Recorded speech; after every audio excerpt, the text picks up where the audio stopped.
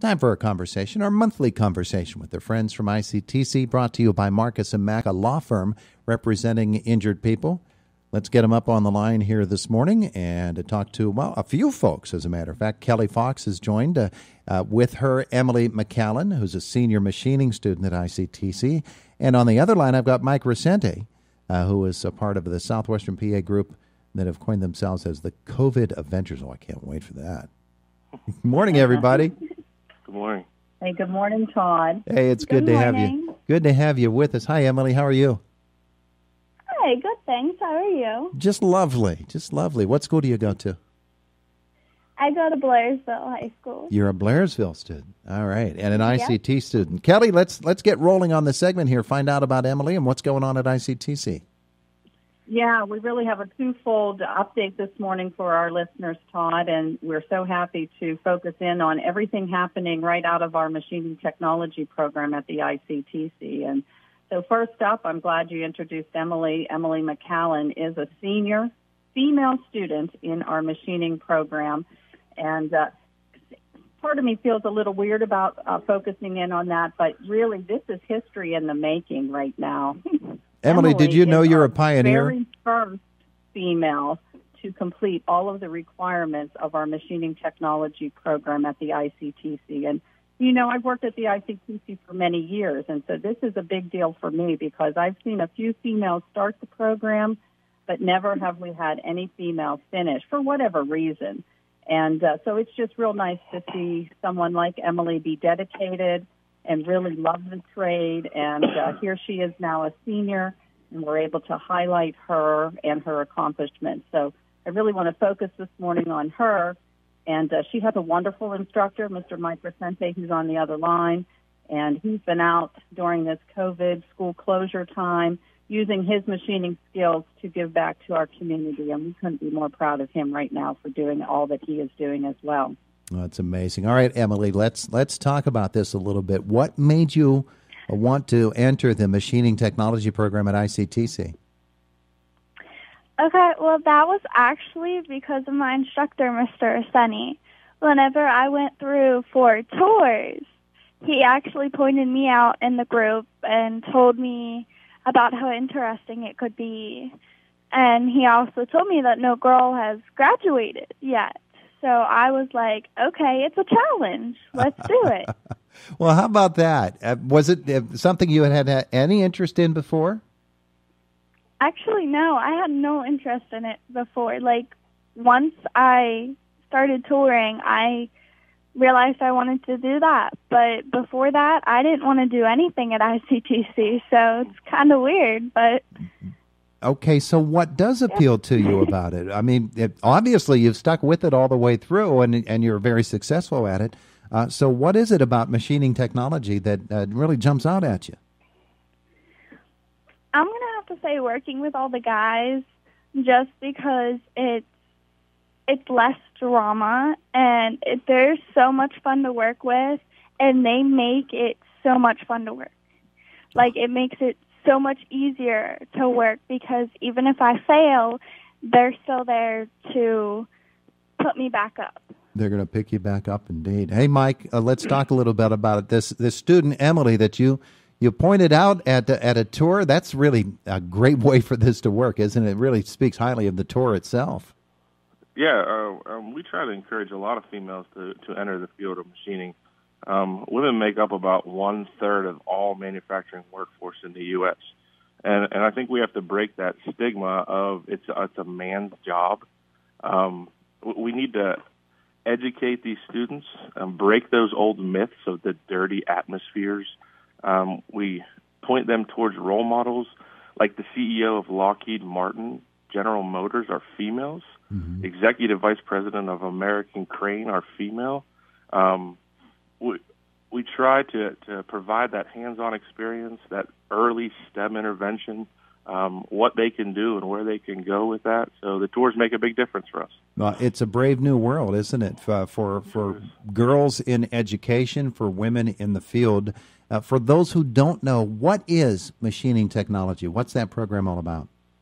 So machining technology is what we call subtractive manufacturing, where we take a piece of steel, a piece of aluminum, and we craft it into a functional part. It could be a die to make plastic injection moldings. I call it the behind-the-scenes aspect of the world. We make things that make things. Well, that's a great way to put it. Emily, obviously you discovered that. What's really fun about it, about the job? Is there something that says to you, I just made that. That's me. Yeah, I mean, I think it was really fun to, once I come up with a piece of stock and then machine it myself and realize that I can actually do this. This is really cool. And then once I got into the 3D printing part in my senior year and in the CNC, I thought it was super cool how I can program something or I can make something myself to do it. Mm-hmm. And what have you made here this year, but recently? What was the most recent thing that you worked on?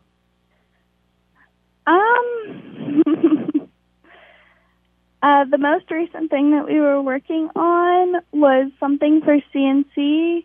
We were doing this, that we had to engrave something on this one part, and we were trying so hard to figure out how to hold it because it was magnetic. Mm-hmm. So if we put a tool down there, it would stick to it. So we were trying to figure that out. We did figure it out, but we didn't get to finish it because of everything that just happened.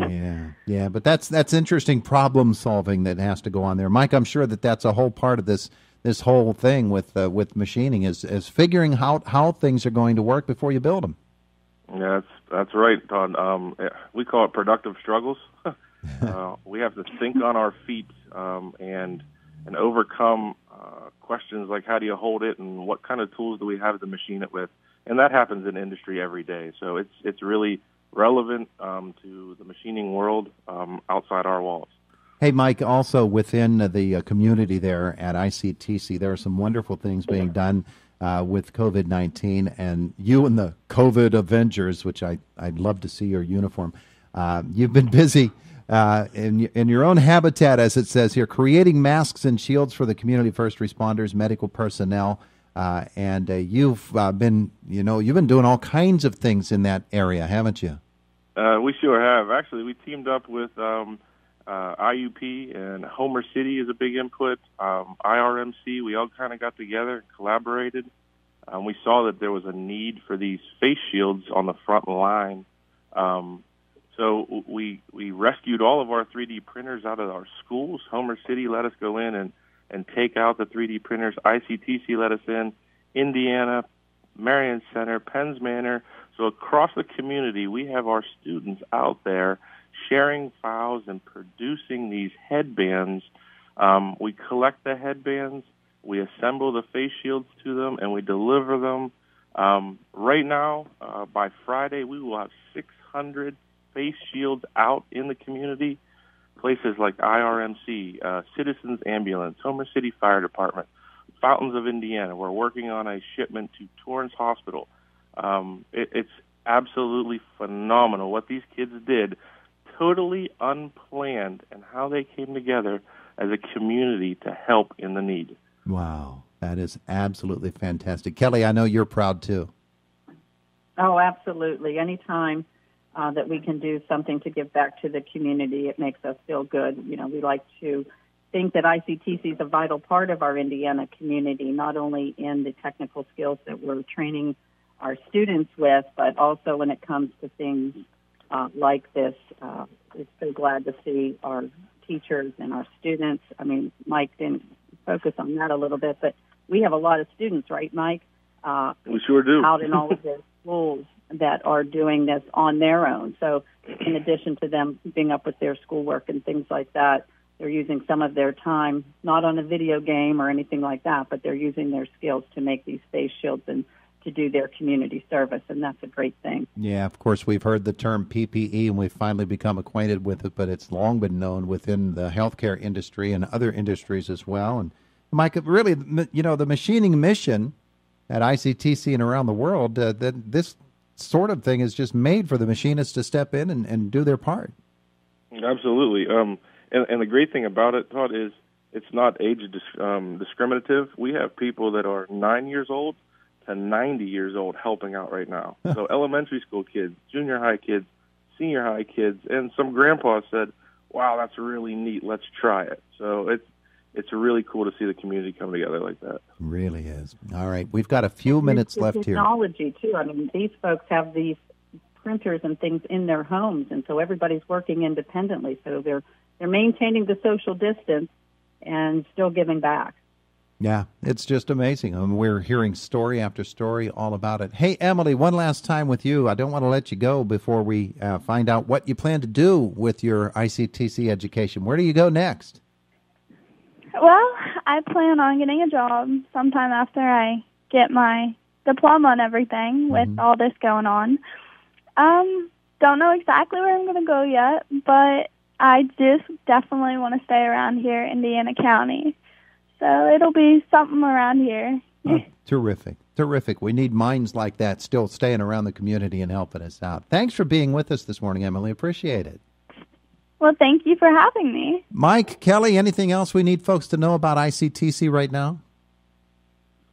No, it was just so nice to highlight Emily this morning. I believe, we want to promote success for all of our students and all of our programs. And when I said earlier, it made me feel a little uncomfortable to focus in on the fact that Emily was a female. We have females in every program. We have males in every program, but it's when there is still that non-traditional feel to some of the areas. And so for Emily to achieve this, I think is something that we wanted to highlight. And Mike gave a lot of the statistics there that really hit the nail on the head with males and females doing their best in the environment of machining technology and then able to give back to the community. So that's what this was all about this morning, is just highlighting some of the good that's still going on through a pandemic. Yeah, I know, Mike, it must have made your heart feel good, too, to hear Emily say that the guys in the program made her feel very comfortable working with them, too. Yeah, we kind of control that atmosphere up there. It's a very hard-working atmosphere. Everybody has something to do.